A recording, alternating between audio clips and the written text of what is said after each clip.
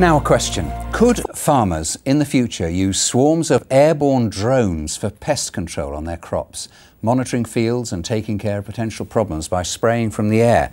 It could reduce the use of chemicals and so be better for the environment. Well, first the law has to catch up with the technology, and as our Rural Affairs correspondent Gregory-Kumar reports, it'll be the job of Harper Adams University in Shropshire to sort that one out.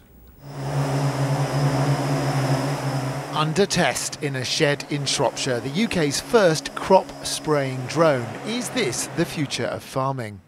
You'll literally go out to the field where you actually want to fly, fill it up with the chemical that you want to actually use on your particular field, and set the system off and flying. It'll know the area to actually fly, it'll target those particular areas, come back and land again.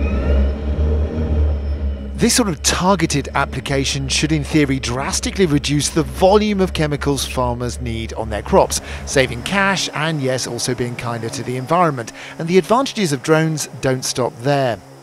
So this is a traditional boom sprayer. Those big arms come right out and it sprays the crop with a particular pesticide or whatever. Now, the problem is it's heavy, so it squishes down the soil, and also in really wet weather, you just can't take it out. And obviously a drone has none of those problems.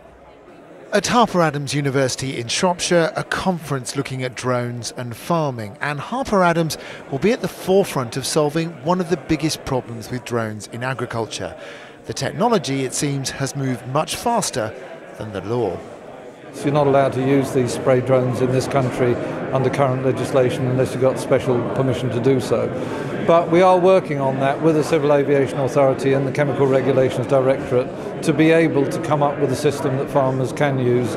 If the testing goes to plan, spray drones could become a common sight in just 2 years.